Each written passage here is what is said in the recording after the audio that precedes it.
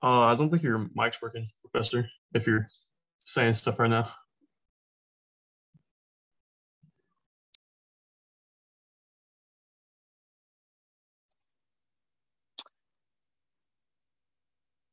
Test, check. There we go. That's perfect. Test, check. Can you hear that still? Yes, sir. Okay. So I'm just going to talk about assignment 7 real quickly. I'll just start with the delete back here. So because you have to do delete front, delete back. Delete back is a little bit more complicated since it's a singly linked list. So the complication is that you have a pointer to the back node using the ls class here. So back should always be pointing to the back node, but you need to repoint back to be pointing to the one before that. You really don't have a pointer to that on a singly linked list. So assuming that the list wasn't size 1, so it becomes empty, you actually do have to iterate through this. So delete back actually becomes a big O of n. So you know, however many nodes there are currently in the list, you actually have to iterate over them. So the strategies for most of these, if you thought a little bit about how linked lists work here, usually for a singly linked list, the best strategy is to get a pointer pointing to the one before the node that you need to manipulate. So yeah, for the delete back, what we need to do is we have to iterate, and we want to, so we have to start off at the front node. And we want to keep going until this temporary node that I call prev here is the one before the back node. Okay, so that's what this little while loop does. So while the previous node, while what it's pointing to is not the back node, we just keep moving it along. So this will jump us out as soon as previous is the node before the current back node. And once you have a pointer to the previous node, then you're good. Because you can delete the current back node and set the node that's before the current back node.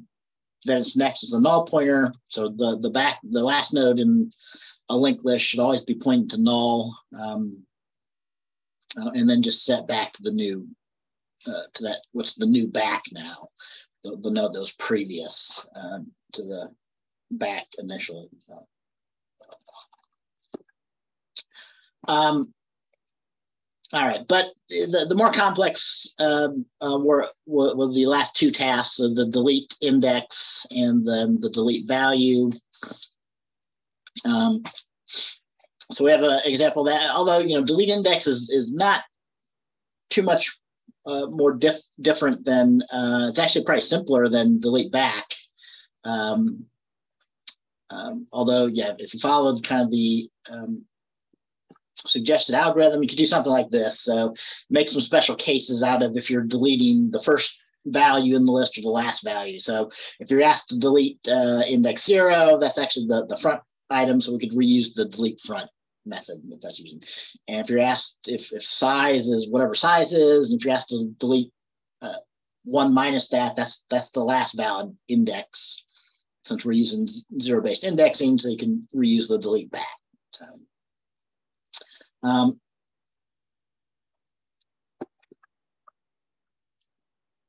I probably could have dropped this. In fact, I have to think about it here, but most likely this is kind of unnecessary because delete back is iterating through to find the previous node, but that's pretty much the same thing that we have to do here. Although we have to iterate to find, in this case, we want to find had prev be set to the node before the node that we want to delete, right? But yeah, in this case, we're going to iterate till we get to a particular index instead of iterating till we get to the one before the last node.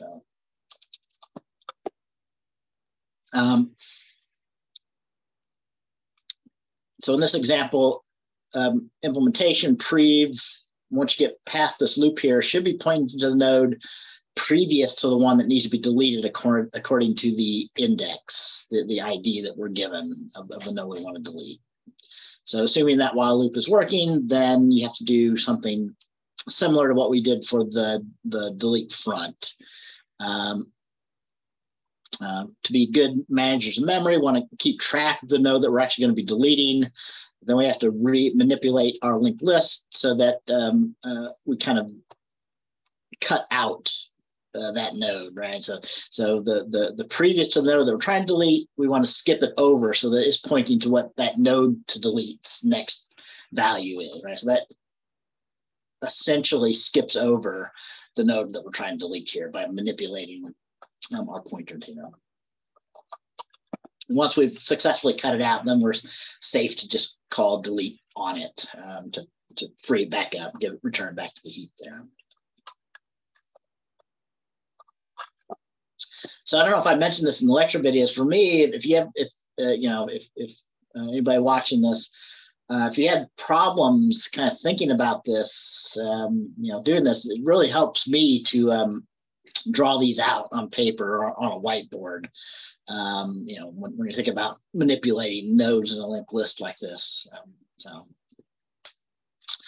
And then, like I said, I kind of want to do this relatively quickly here. So the delete value was the trickiest, although at this point, I think I got almost everybody that's still submitting assignments. At least 6 or 7 people also got a working delete value.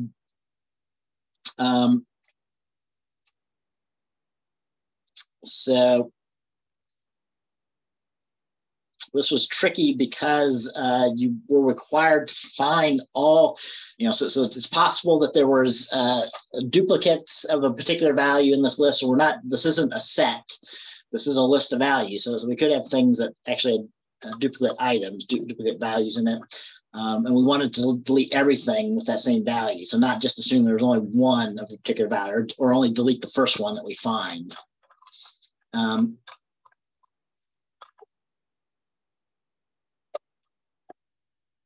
So if you followed the suggested algorithm, you could handle special cases to use the delete front to keep deleting things as long as the front value is the one that we're trying to delete. So that's what we're doing. And you could have done the same thing with this, also removing the last value as well. So,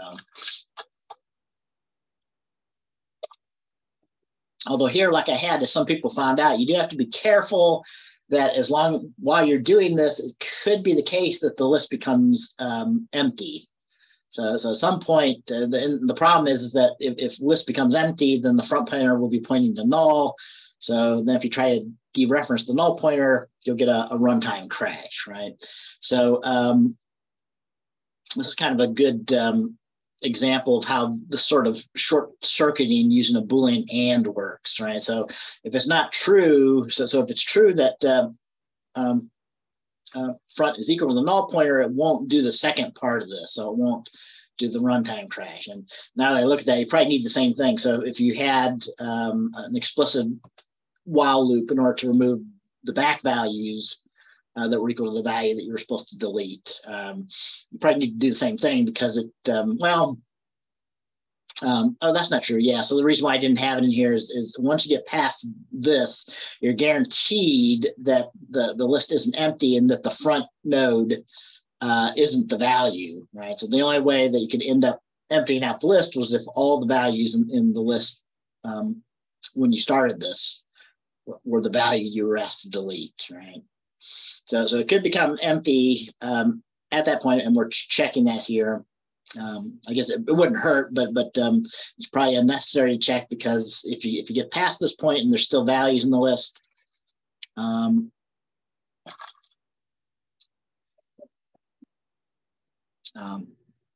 I have to think about it. Well, yeah, so I'm probably wrong. The things I'm saying about that. So you may need to check this, and I think most people did that were explicitly also looping through the using the delete back to remove any values at the end of the list. So yeah, it is possible that the list became empty, at which point back would have been null. So yeah, if you weren't checking that, I guess you could have also caused a runtime exception here. So you probably do have to check in both places.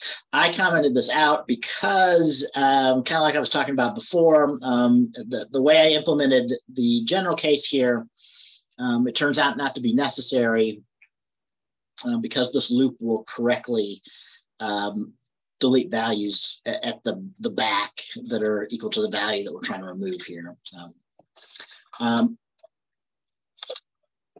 but like I showed here, some people used checking that the size was 3 or bigger, which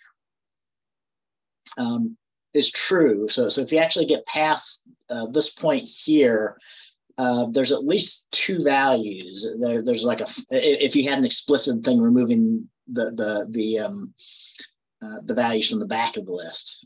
Actually, there's at least 3 because yeah, if you get past both of these and the list isn't empty, there had to be at least the front node that wasn't the value and a back node that wasn't the value, and there had to be some node in between those.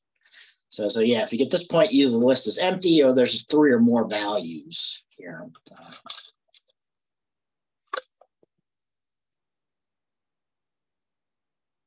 But anyway, yeah, just to wrap this up. So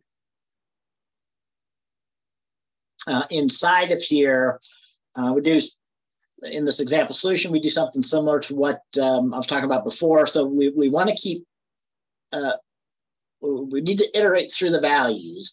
We want to start off pre-pointing to the front. So we know at this point if you did a loop like this, that the value in the front node can't be a value that we're trying to delete. So it's safe to ignore the front node at this point, so we want prev to be positioned before the node that we're actually testing whether it's the value or not. So I'm in this example solution, I'm using two temporary pointers, a previous and a current. So whatever previous is pointing to, we want current to be pointing to the value to the node after that. So we always set current to be prev's next. So at this point in this loop, prev points to a node before current, and current points to the node that we're testing whether it needs to be deleted or not from the list here.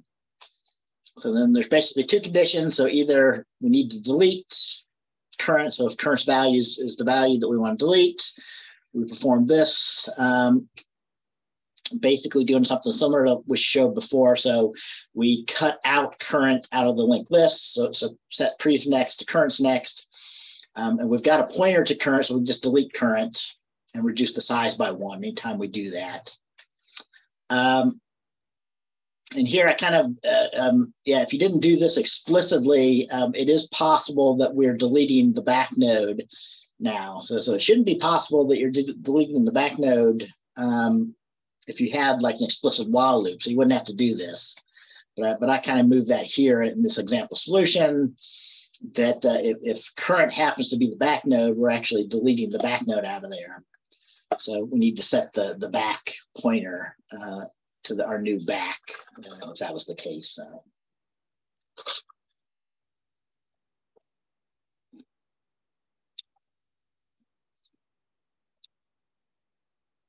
Otherwise, yeah, if the node doesn't have the value, we just need to keep kind of moving along. So lots of ways you could have done that, but I just set prev to move it to the next one, and then at the top of the loop here is where I repoint current to be the one after prev to do our checks here. So.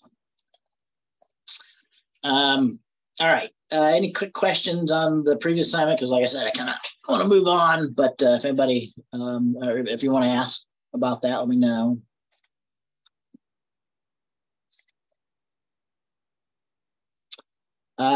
Anyway, so that's posted up there if you want to compare to your own approach.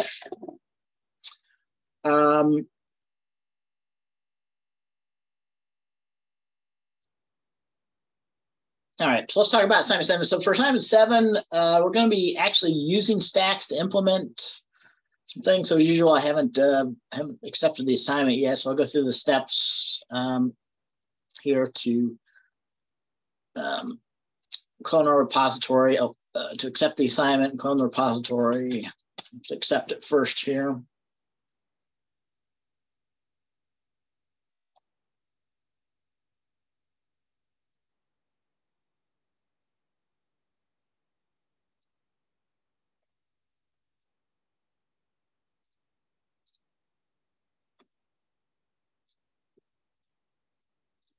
So accepted the assignment so that we create our repository. We'll go and clone it. So we have a local copy of our repository.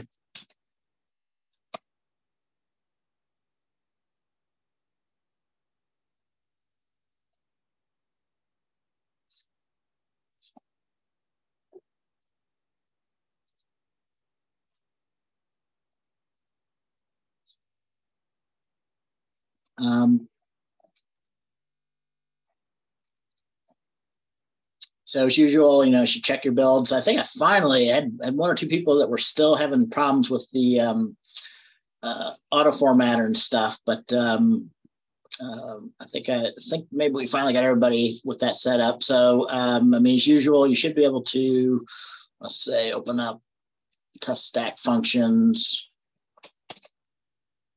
And I forgot the configure steps. We need to open up a terminal so we can first configure everything.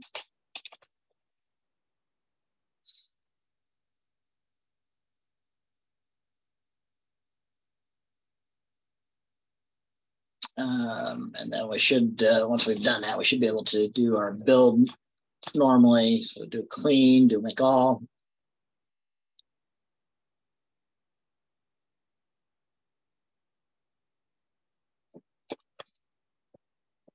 make our tests. So there are some tests uncommented. You're not actually you're not going to be implementing any of the stack member methods this time. We're going to be using stacks that you're given to implement some functions with stacks on this assignment. So we'll talk about that. And like I was saying, though, I guess everybody should get in the habit, or if you've been having problems, make certain that your IntelliSense is working and the format is working. So if you type in some code for C++ IntelliSense is set up, it should be parsing the code as you type things in, and you'll get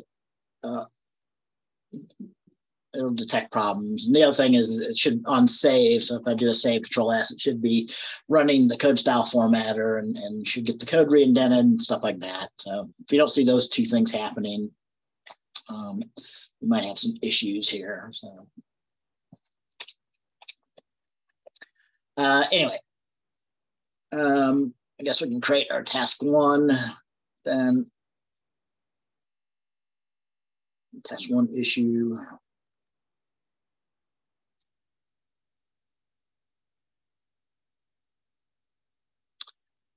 And associate it with our pull request.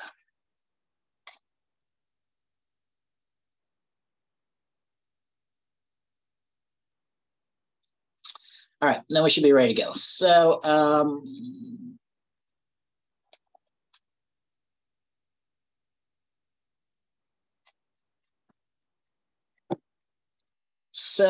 yeah, so from the last assignment, maybe people should now be a little bit kind of familiar with the structure here. So there's lots of classes in here, but there's basically a stack base class, which defines our stack API. So, it defines like the push and the pop. We'll go look at that. And there's 2 implementations. There's an array-based stack and a linked list-based stack, again, just like we had for our regular list before. But you're mostly, I think all of them, oh no, I'm wrong. So yeah, our first tab, I did leave out. So we're going to go back and implement some member functions for the linked list based stack. So the L stack, the push and pop method here and then tasks 2, 3, and 4 are to actually use the stack to do some things. So there's 5 tasks here. We'll be using our stack classes.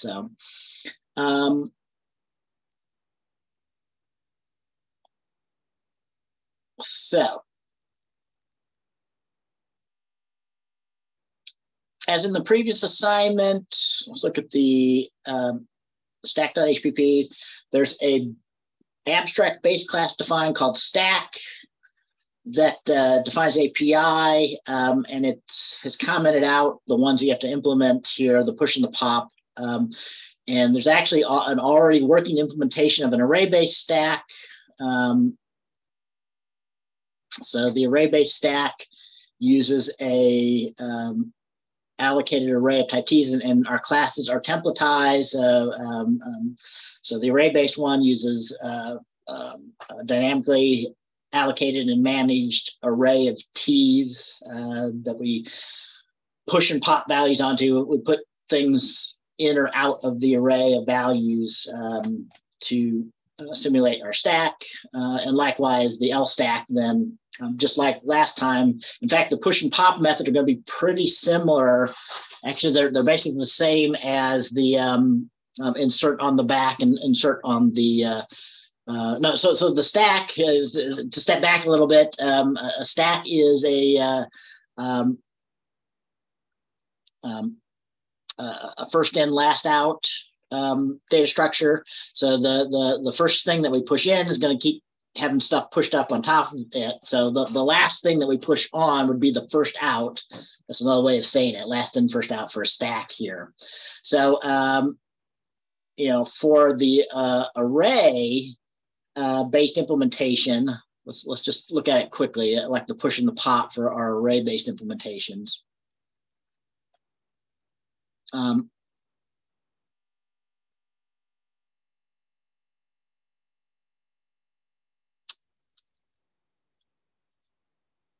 So, since we're just using an array, the easiest thing for the array, assuming that we've still got, some space, we don't have to grow it, but assuming our current size of the stack is smaller than the allocation size, we're always just going to use the end of the array as the top of our stack, basically, right? So whatever the current size is of the array that we're using to maintain our stack for the array-based one, the valid indexes are from 0 to size -1. So if I need to push a new value onto a stack, I just push it whatever size is and increment size by 1. So it's not pointing to the next one, growing as needed, right? And notice both of these are, this is a constant time operation, assuming that we don't have, so it's constant time except whenever the stack is currently full, at which point we have to allocate a new array and copy thing over. So it becomes O of n for the times when it's full. But otherwise, it's a constant time to push a new value onto the end of our array-based stack here. Likewise with pop, assuming that we're not trying to pop off of a stack that's empty, it's relatively simple. So, we can just decrease the size of the array by 1, which effectively means that we forget about the value at the end. The top of our stack now is the one that was below it before. So that's kind of the basic way the push and the pop works on the array. And this basically is the same as the insert back and delete back that we had for our linked list.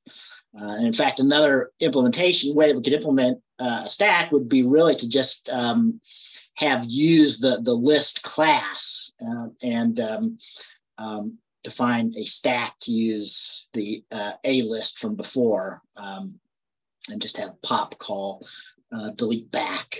So, but we're just basically kind of re-implementing them here.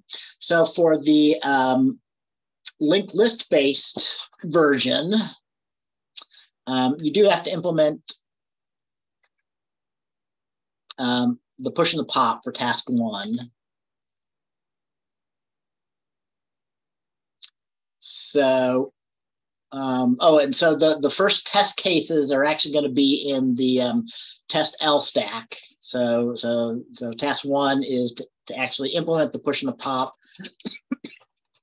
So you'll first be uncommenting the one and only test case. So there might be 2 separate test cases here.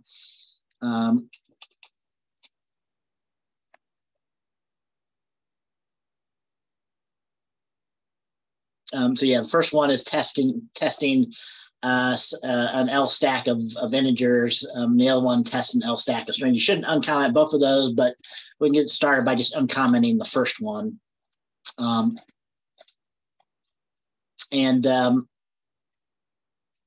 We want to implement the push and the pop. To get this to compile, we're going to have to actually declare both of these together. I probably should have separated this so you could have done these one at a time. But yeah, we got both push and pop in here. So we'll need to declare both of those to get this compiling again. So once we've uncommented that, as usual, if you try it out, you should see that it will complain. And if your IntelliSense is working, it will detect that there's no, you'll get the squiggles trying to call the push methods here because there is no member method implemented or even declared yet. So you should uncomment these 2. So we, again, these are the declaration of the API for the push and the pop for any concrete child class of our stack needs to implement a push method that takes some constant reference to some value and a pop method that basically doesn't do anything, doesn't return anything, doesn't take anything as input. So, kind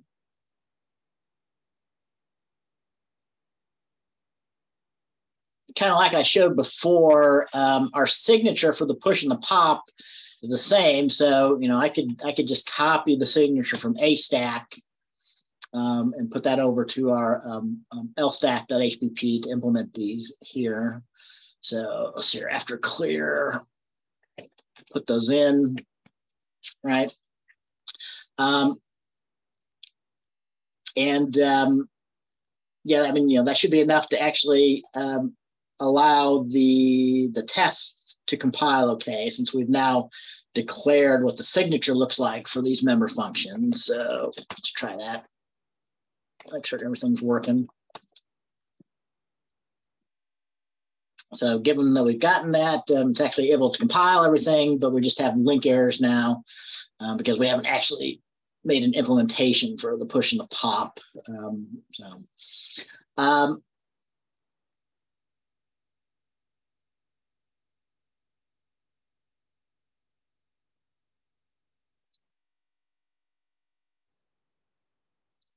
So like before, to get a bit of a start on the push and the pop, I'll go ahead and just copy the implementations from the array-based stack here. So I'll find our push and pop because we're basically have exactly the same, just the implementation is going to be different. And yeah, we'll check the documentation, make certain that modify any things on the documentation.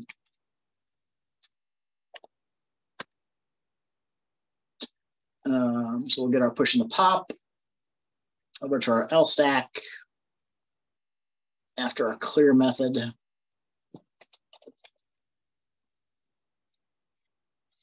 So this gets us 90% of the way there, so the big difference being that we're now implementing these in our L stacks. I mean,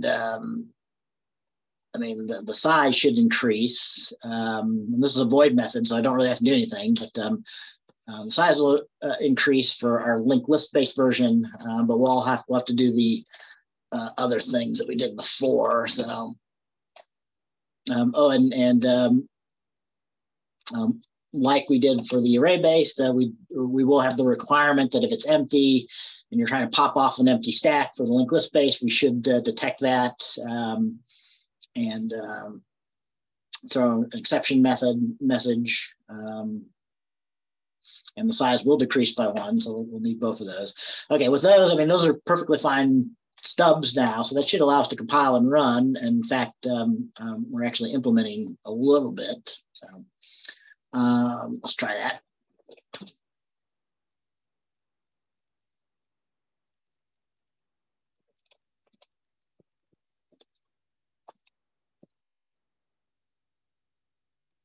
So this time when we recompile, it should link cleanly.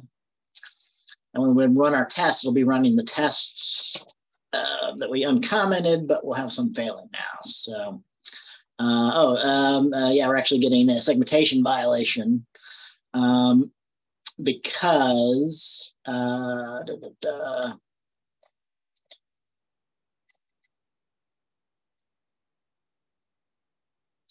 probably because I increased the size by 1. Let's look at the tests here. I just tell you why you're getting that. Just thinking about it here, but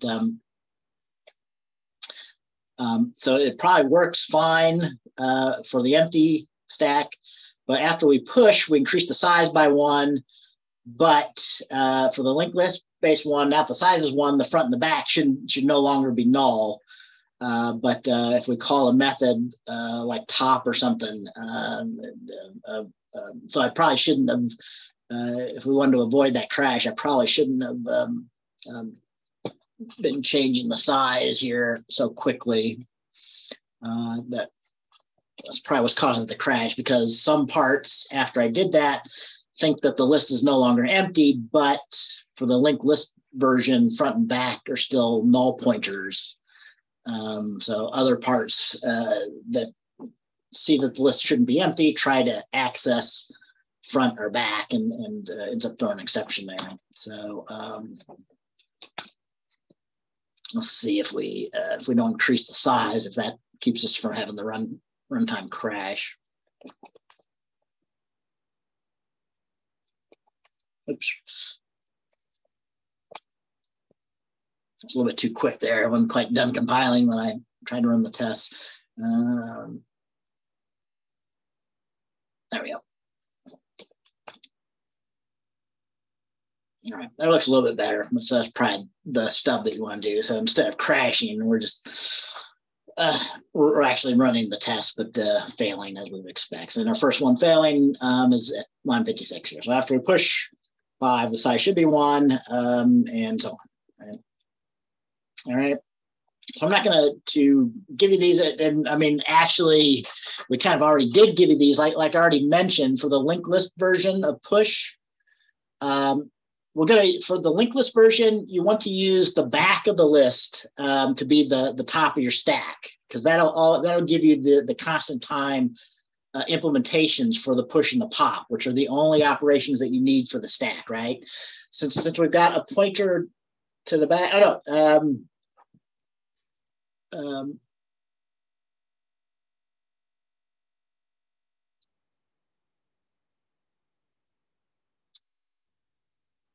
no, I'm wrong. Okay, so let me take that back.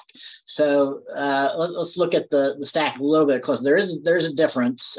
There isn't a front and a back for the list. So actually, there's a single pointer top node, which is initially null for the linked list version. And yeah, so actually we want to push to what we were calling the front of the linked list for the stack, because if we use a singly linked list here, we always have this pointer to what we're calling the top node now, so the front. But this allows us to do a constant time implementation of the only operations we need for the stack, the push and the pop. Because if we push, we can just push it to become the new top node. So we want to create a new node for push and point it to the old top node to become the new top node.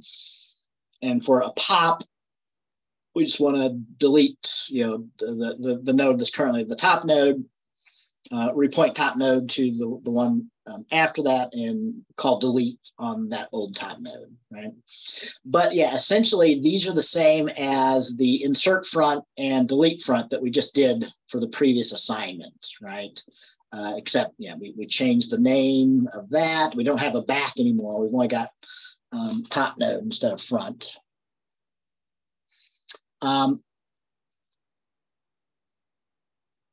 So if you follow that, so that means that our implementation of push is we want to create a new node.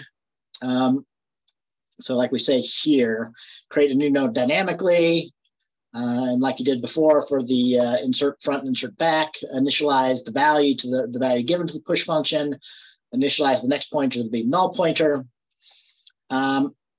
And then, so if the stack is empty, using the is empty, that means that the top node just needs to be pointed to that new node. And you're done at that point. And if the stack isn't empty, you need to point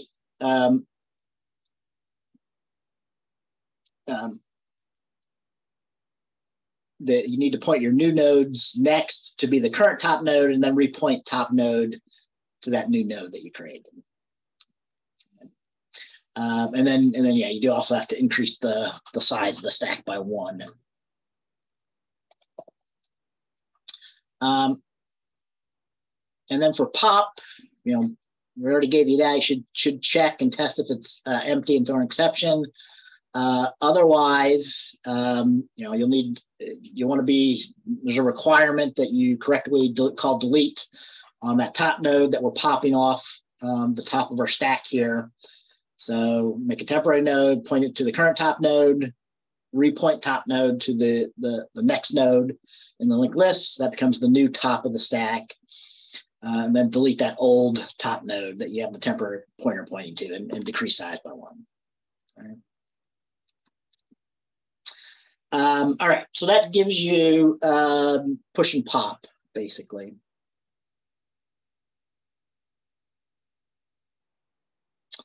All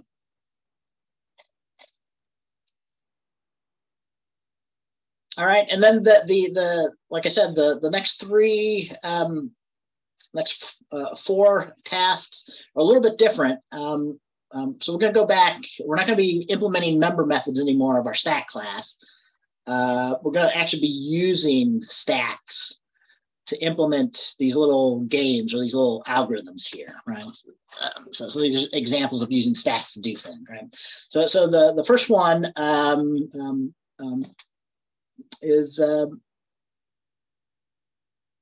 relatively easy to understand, I hope, for most people.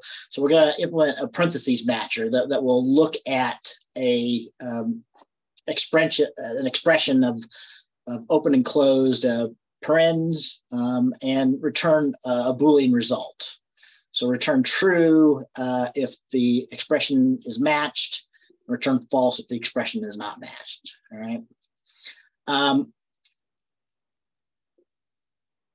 So for the task 2 and the rest of them, you're going to be doing the things in the test stack functions. So that's where you'll find test case for task 2 and 3 and 4 and 5.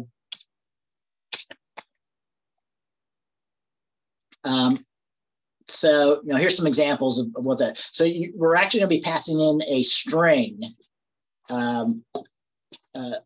to this function called do parentheses match. And I think I'll go ahead and give you guys the signatures for these, although I talk about these maybe for all of these here. But yeah, so by default, we should consider an empty expression with no parentheses to be matched.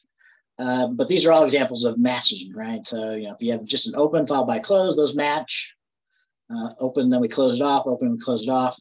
That match. So we got some nested ones here, 2 opens, then we close the 2 off, and so on, right? So these are all matched. And then, our most basic unmatched examples are an opening with no close or a close with no opening, and then other more complex examples of that. So, so these are going to be regular functions, not member functions of a stack or anything. So these should be going into the file called stackfunctions.hpp and CPP, respectively.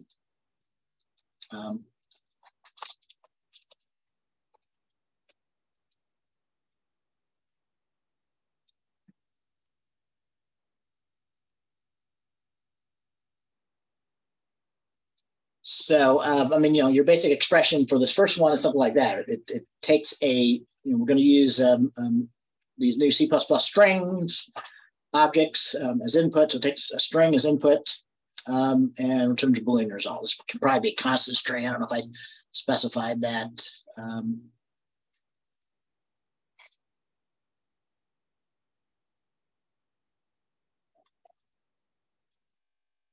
In this case, you shouldn't be changing that string. So you should be able to pass in as a constant reference parameter, which is the normal kind of thing you want to do for objects that might be complex that you're not going to be changing inside of the function that does stuff with them. Passing in by constant to guarantee that I don't actually change that value when I return, and passing in by reference in case it's kind of big for performance reasons. So.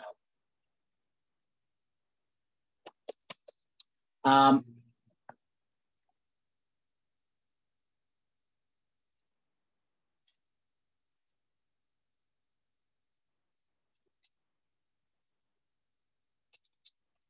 then your implementations for these should go into the corresponding stack functions.cpp file.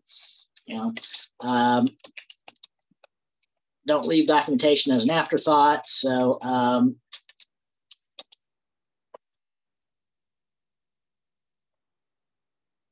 so here we're basically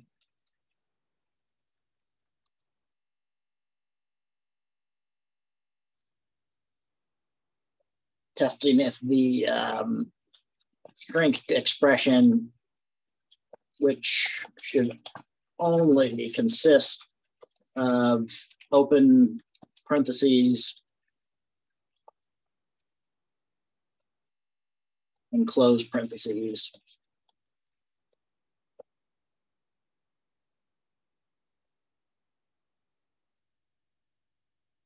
is a balanced or matched expression.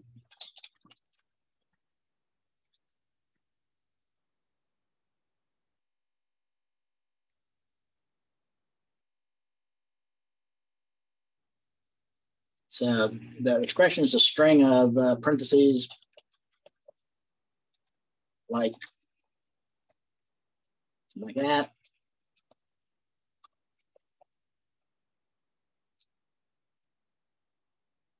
Returns true if the parentheses balanced, false if not. All right.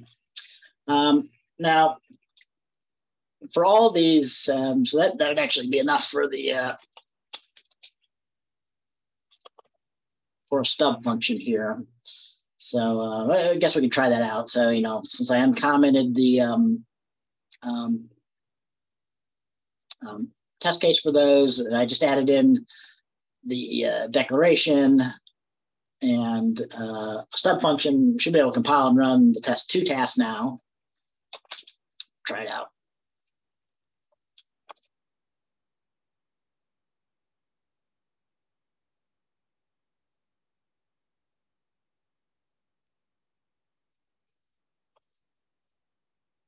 So, so yeah, they compile and run fine. And, you know, as expected, you know, since we're all returning true, we're just failing on all the unmatched. We're expecting false to come back as the result here.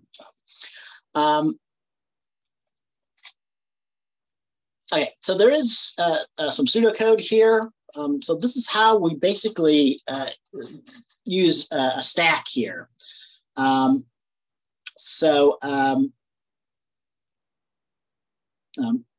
We're going to loop through each character in that string expression. So you can do that like this. So you know, the thing that I called expression is just a string, right? So you can loop over strings character by character, lots of different ways. So maybe the easiest is you can ask for the length of a, you know, if S is a string here, so this pseudocode wouldn't exactly work. But if I would have declared string S to be a string type, then this would work. So I could have initialized it to like that. But yeah, you'd be able to ask for the length, which would be 4 in this case. There's 4 characters, and you can get them one by one out of there, right? So just treating that string object as an array and accessing the individual. And what you get by indexing a string is a character type. So notice that it's an actual single character, CHAR. Right? So yeah, I mean that's kind of one way you can implement like your for loop here. So if that character is an open paren, you want to push it onto a stack that you use. And if it's a closed paren, then you can tell. I mean, basically, if it's a closed paren, you want to pop off. This will allow you to match up balanced parentheses, right? So, for example, the expression that is simply like this, with an open and then a balanced closed, would end up for the first character, the first time through the for loop would push the opening on there, and then for the second time through the for loop, since the stack isn't empty, it would pop that off, and then the stack would be empty at that point, right? But then there's 2 ways to find an answer. So for one is like this: if you get to this point where you have a closed parentheses, where you want to try to pop something off, but if the stack is empty, then that is an indication that it was not balanced. So here's the simplest case of that, right? So if I come in here, the first character is a closed parentheses. You know, we wouldn't push it. We would be checking here, but we would find that the stack is empty because that was the first and only character, so we never push anything out of the stack, right? So whenever you find a closed parentheses, but there's nothing left to pop off, that means there was nothing to balance it with. Right. So if you ever get that, you immediately can return false. You know, the answer is false. It's not balanced, right? And then I should probably fix this here, but I kind of failed something. After the end of the for loop, you actually do have to do one more thing. I'm sure I must have talked about it here, but maybe not. But basically, at the end of the for loop, either the stack is empty or not. Right? If the stack is empty, that means that everything that got pushed on got correctly popped off for all the characters in the original expression, so it was balanced. Right? So if you get done with this loop, you've processed all the characters in the string, the stack is empty, then the thing was balanced. If it's not empty, that means that you had a situation, you know, like that. I've got or even simpler like that. I pushed one on there. There was no more characters. I never found something, a closing one to pop and balance that off. Thus, when I'm done with the for loop, the stack is not empty, so I should return false as the answer there. All right. And then one final thing on this. So I talk about it in there, I believe, but you can use any concrete class. You need a local stack here to use to do the pushing and the popping and the checking whether it is empty or not. So you could use your L stack that you just created, or your A stack.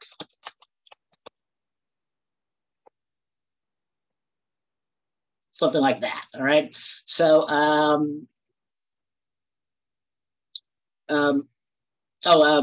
and in this case, right, this is a template class. So, I guess this is kind of a hint, but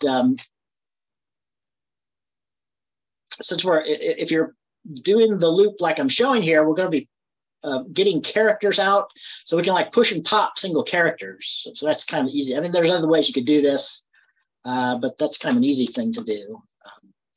So we could have an L stack or an A stack of characters, right? Once you have that, then you can call all of the normal stack functionality defined in the API, right? So in particular, you should be able to push characters onto it, pop it off, check if the stack is empty or not, and so on, right? So that's what you'll be doing. Oops, that's what you'll be doing in here.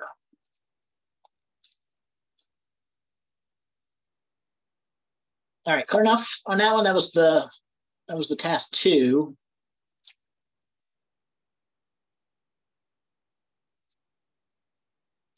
And then I'm going to go a little bit quicker to the other. So once you get through task 2, the 3, 4, and 5 will be similar. I do want to talk a little bit about 4 and 5. It's a little bit more complex. So task 3 is to implement this decode ID sequence. It's kind of like a little puzzle or a game. So basically, as inputs, there's going to be a sequence of characters again that have I's and D's. All right. And again, let me look at the tests.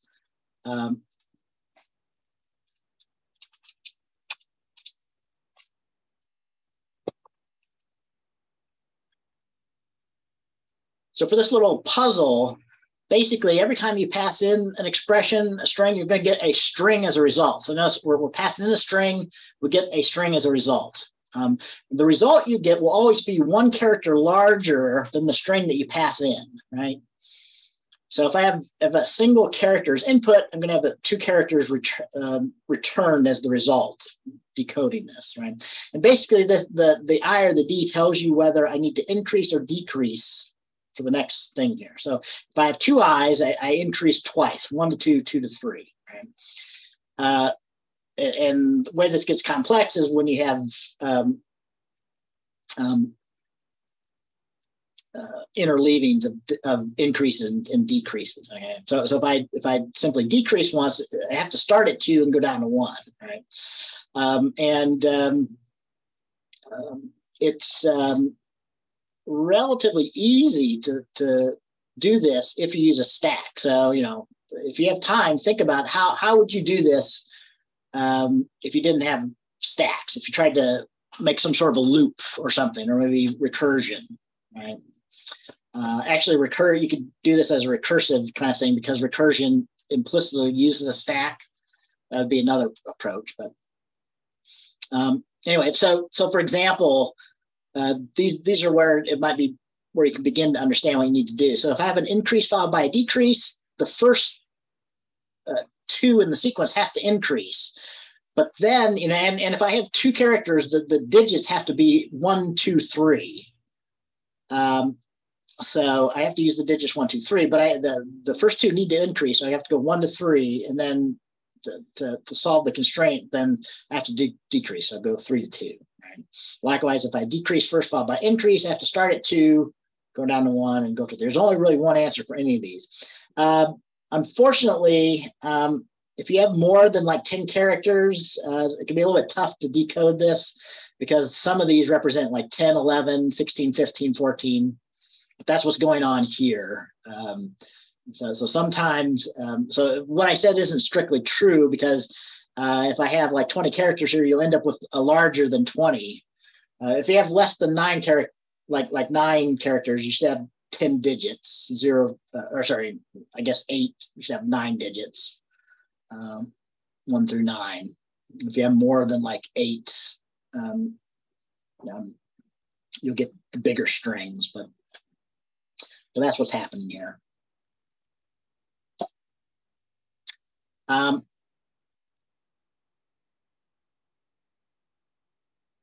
So this is kind of a suggested algorithm. So again, you'll need a local stack. You might use a stack of characters again, or you could use like stack events. It'll work both ways here. So, you know, for each, if you follow the suggested algorithm here, you need to push on the values onto your local stack like 1, 2, 3, 4, 5, right? So initially, if you're iterating through these characters again, you'll start at index 0. So what's being suggested here is that, you know, when index is 0, you take 0 plus 1 and push that onto your stack. So you can either have a stack of integers and push 1 onto your stack of integers, but then when you pop it off, you're going to have to convert that integer to a character.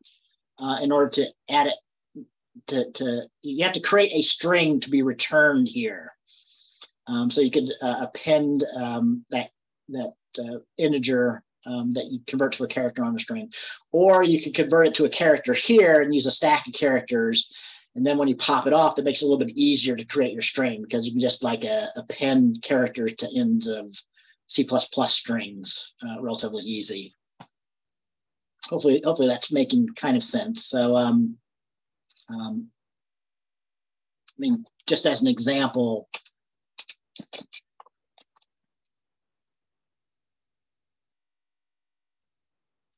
I have a C++ string, if I have an actual character value, I believe it works to like the plus operator works to overload to append characters onto the ends of strings, right? But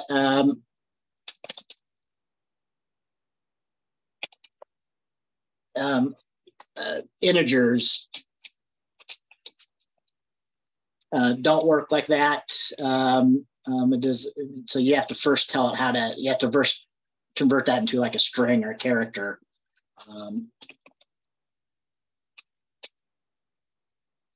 So I believe that you can use like a 2-character, what's it called, or maybe 2-string.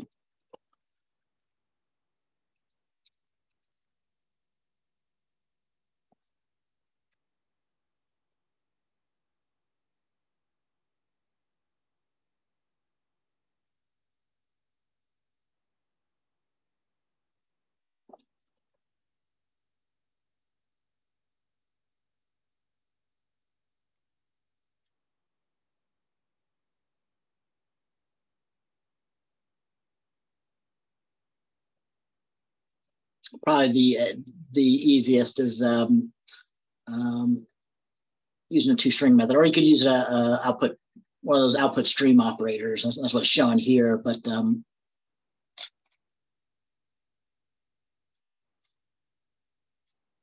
just drawing a blank. I know that there is in the C++ standard library, it's just 2-string.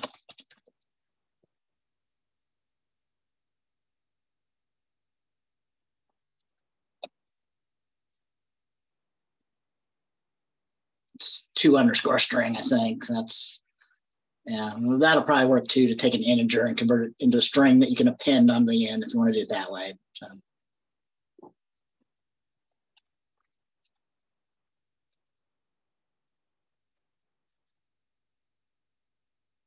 Either way, so hopefully I'm not losing it. So you know, you do have to basically end up creating a result string that you're going to return back from there. So again, kind of using this pseudocode, yeah, I mean, you could start with like a string that's empty, your result sequence, and then as you're popping things off, however you're keeping them in your stack, as you're popping them off, you're going to be appending them to the end of your result sequence, so that you can return that new string, right? And that result sequence, given an input sequence like this, your result sequence look something like that. A sequence of numbers, numerical values.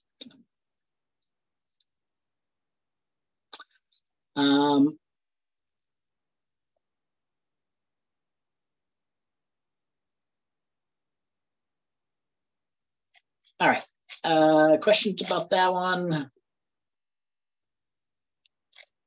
So let's talk about the last two kind of together. So basically the last two go together. We're going to be actually implementing another way of sorting using a stack here.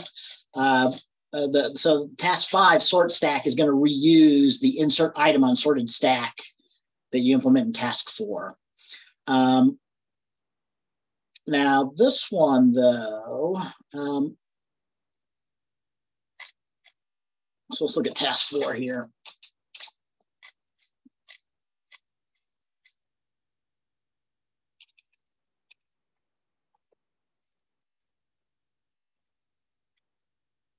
I'm going to recomment my task 3 because I never put in the prototype or the signature for that function, but I think I might show you guys this one. So here, the insert item on sorted stack is going to be a void function, so it doesn't return a result. And notice we're actually passing in a stack as one of the parameters. So we're passing in the value to insert on the sorted stack first, and then a stack is the second parameter here, right?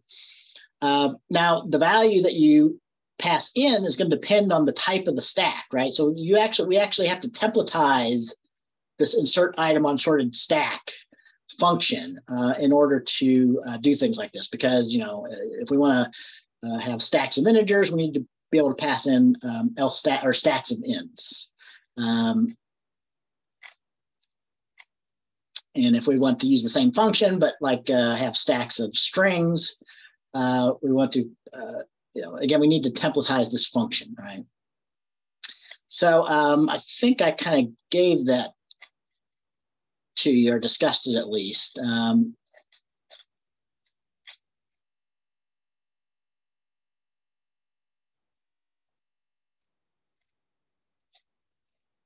Well, I'll show it to you. So basically, like when we talked about template classes or template member functions of classes, you can templatize regular functions as well, which is what we're going to be doing here. So you basically have to put that template boilerplate just above the declaration of the function and above the implementation. So so insert item on sorted stack is a void function.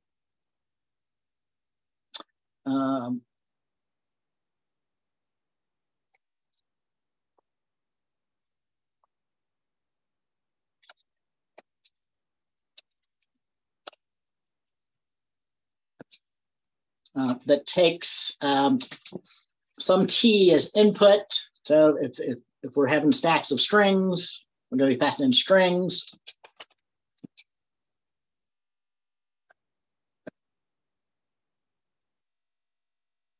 And it takes a stack of some t's as the second parameter, right? Something like that.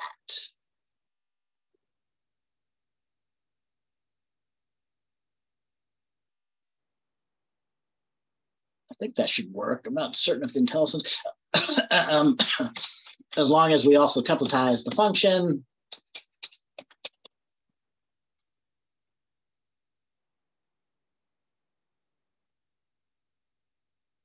like that, right? So we need that little template boilerplate on here. So basically we're defining, in this case, a regular function instead of a member function that's templatized on class T. We're expecting some T's as the first parameter and some stack of T's as the second parameter coming as input.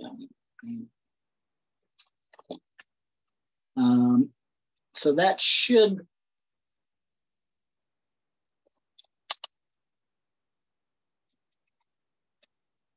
since this is a void function, I can show kind of stubbing it out.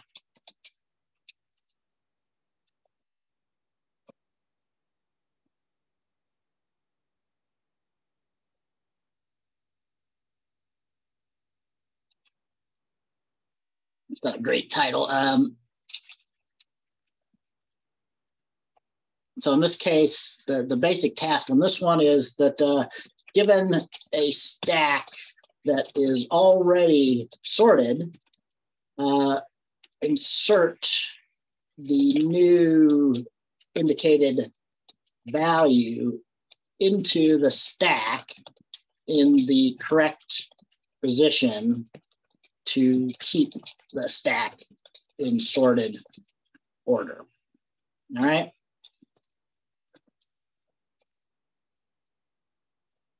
So the first parameter is the value to be inserted into the sorted stack.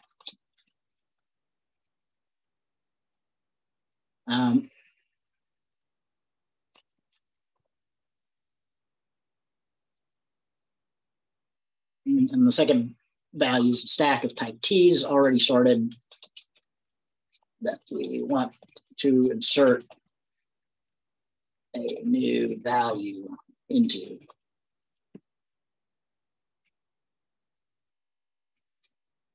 All right, a couple things about this. So notice, for one thing, we don't want to pass this in as a constant. Although we should pass this in as a reference parameter, though. So that is important because if we pass it in by value, it'll make a copy of the stack. And then if we manipulate and insert things on that stack, it'll only be working on the copy. You know, that's the basic difference between the value and the reference parameters that we talked about. But we don't want to pass it in by constant because we do want to actually manipulate that stack, you know, i.e. insert this value into it. So make certain that the signature and the implementation agree on both places.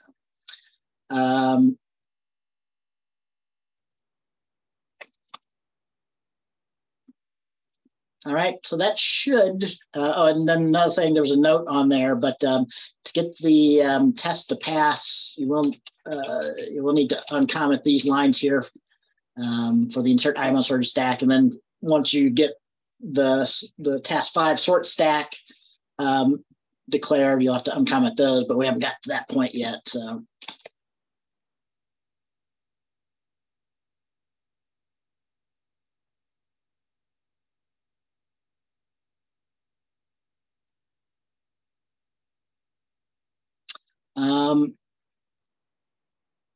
Yeah, I might have to take back from these declarations. I think, again, you have to be really careful about exactly matching these. So probably since I didn't declare these as constant reference here, is why it can't match that. So yeah, instead of having you guys change that, let me back off this. Let's just pass in the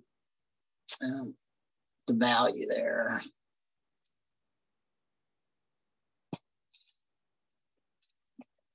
So we'll pass it in by value instead of by reference.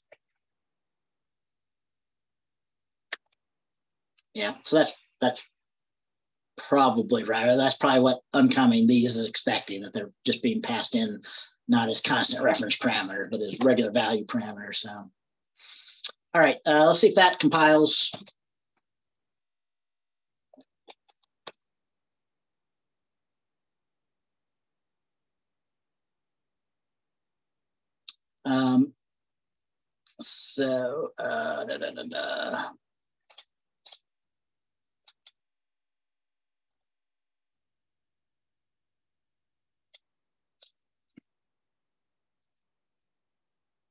So I thought I'd uncommented the, what did I do there? So the do parentheses match is not compiling now.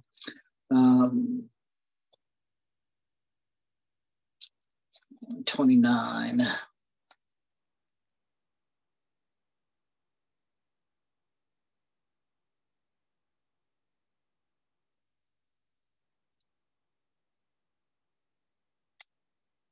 I don't know. I guess I took that out. I didn't mean to take that out.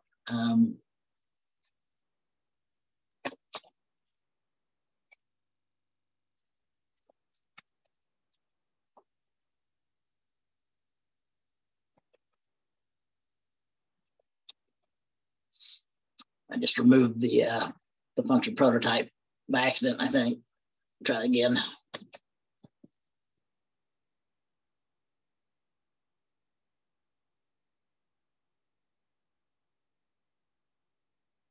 All right, there, that's better. So anyway, I mean, all I was trying to, I just wanted to make certain that nobody gets kind of stuck on the signature of this. So yeah, to get that stuff to compile, use that as the signature.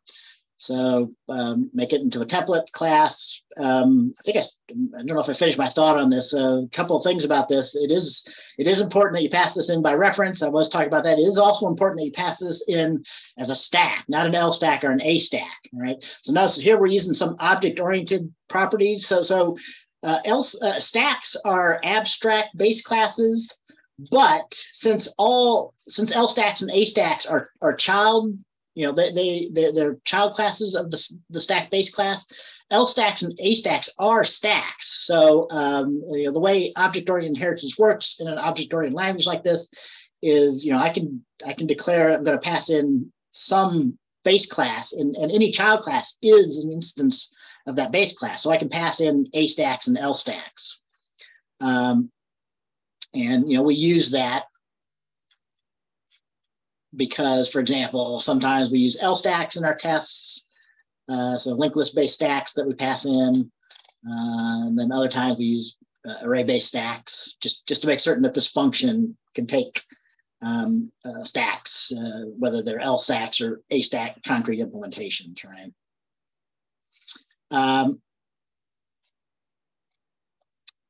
So yeah, anyway, I mean, that's why that should be a stack, not an L stack or an A stack. And then this is kind of crufty compiler stuff. Again, you don't really have to worry about it, but yeah, you do need to uncomment those, or else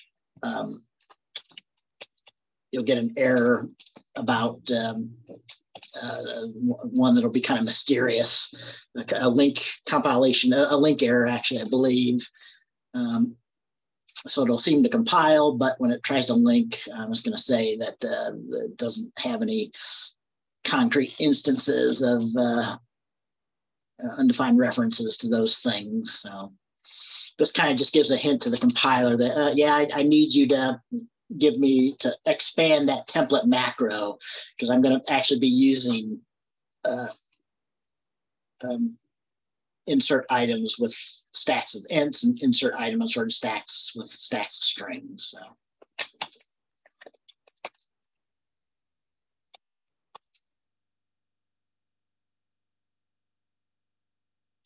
All right. So anyway, just to wrap up, if you get the signature correct on that, yeah, well, I mean, okay, this actually is a little bit more complex. So this is just kind of the pseudocode of what you'll want to do in order to do the insert item on stack. So you're going to need another temporary stack. So the basic idea is you're going to have two loops. So while you're trying to insert the value in the correct position on the input stack, so while the top of the stack is bigger, I'm going to pop them off of the input stack, the stack you're given as a parameter, and push them, push that item onto a temporary stack. So you will have to create a temporary stack. This will have to be a concrete local stack. So you have to declare an A stack or an L stack, but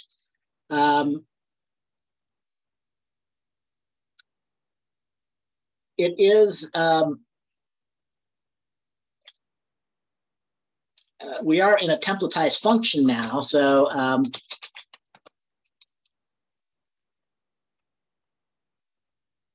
well, something like that, just to be kind of concrete, right? So the type T is templatized, so we want we have to have a concrete stack, an L stack or an A stack, but of whatever type T it is that we're trying to implement our insert item unsorted stack into.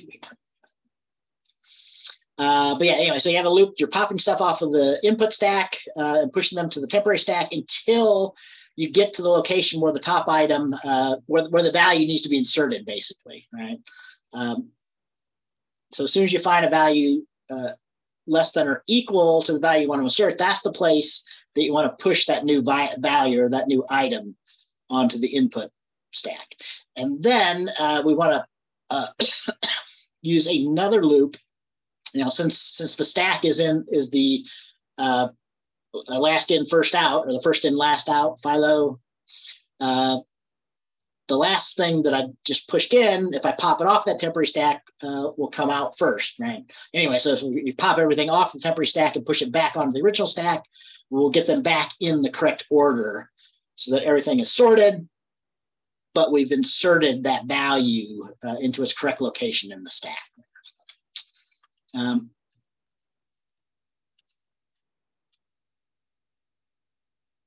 right.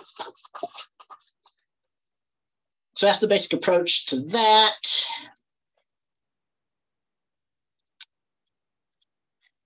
And then sort stack, we're going to sort stack is going to reuse the insert item on sorted stack in this way here. So as the name implies, if I can go back to my tests, we'll look at them. I want the signature for this sort stack will be similar. So sort stack will need to be a templatized function. So if you look at calling sort stack, that's an empty stack.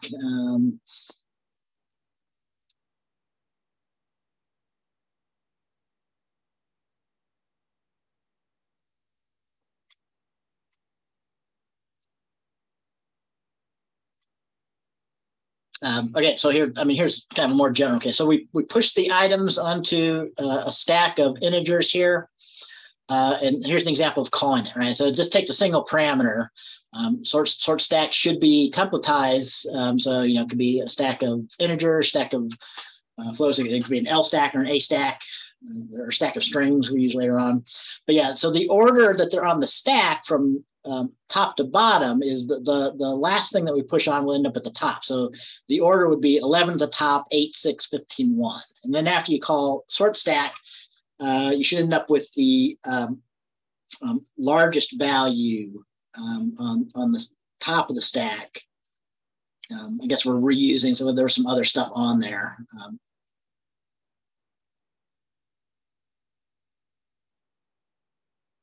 But yeah, anyway, so you get like that. So after you call sort stack, your stack will be sorted from the largest value at the top of the stack down to the smallest value at the bottom. Right. So you're required to use recursion on this. If you do this as a recursive implementation, it actually ends up being a fairly small function to implement the sort stack, assuming your insert item on sorted stack is working correctly. So the base case is that if the stack is empty, actually, if the stack is empty or size 1, could both be base cases, right? So we've used that kind of as a base case before for sorting. So we consider empty or stacks of size 1 to be sorted by definition. There's only one item. Otherwise, we want to pop the top item off the stack, call sort stack now on the stack that's now one smaller in size, right? Recursively. So we call sort stack recursively. So if I've got 5 items I take that are unsorted, I take the top item off. Now I've only got 4 items left on my stack. I pop the top item off. And I call sort stack. So after returning from calling sort stack, those 4 items should end up being sorted. then I can call insert item on the now sorted stack of 4 items to put that item that I popped off into the correct location in that now sorted stack, if that makes sense. All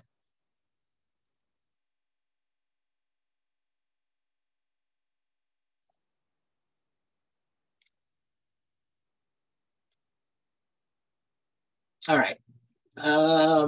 Yeah, so I think that that's everything that I kind of wanted to talk about here. So I'll give kind of a last chance here if anybody that's here live wants me to clarify or talk about anything. No, I think I got it for the most part. Okay. All right, good enough. So, yep, so let me go ahead and end the session. I'll post this video. It looks like people, even though I'm only getting 1 or 2 kind of watching it live, I'm getting lots of views. So hopefully everybody is seeing this and they're being useful for people to work on these assignments. All right, so I'll post this. Keep sending me emails as you're working on the assignment. And I'll see you guys later then. All right, thank you.